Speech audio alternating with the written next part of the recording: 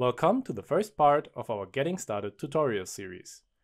In the next 7 videos, we will provide you a basic introduction into the ENVI-met software suite, so that you can dive into your first project with ENVI-met.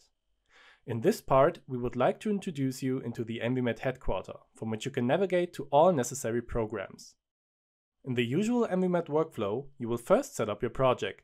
Afterwards, you will digitize your model area, and once you have finished your model area, you can start the simulation process. When the simulation is completed, the 2 remaining steps are visualization and post-processing. When starting a new project in ENVI-met, you first need to select your project workspace.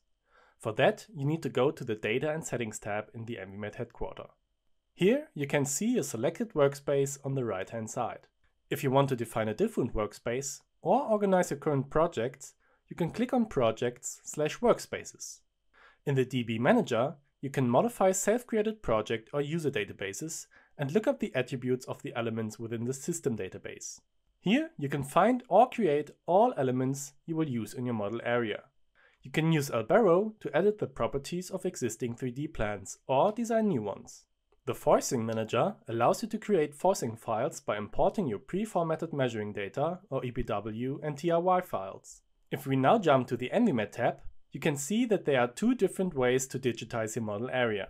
Mount is a vector-based tool that enables you to pre-process your model area.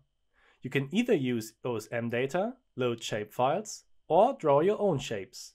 After that, you must finalize your model area with Spaces. Spaces is a grid-based tool in which you can either finalize your model area or build it from the ground up. This area file can then be used in your simulations.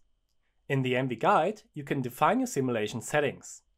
After you have specified your model area with Spaces and Mount and its conditions with the ENVI Guide, you can start the simulation in the ENVI Core.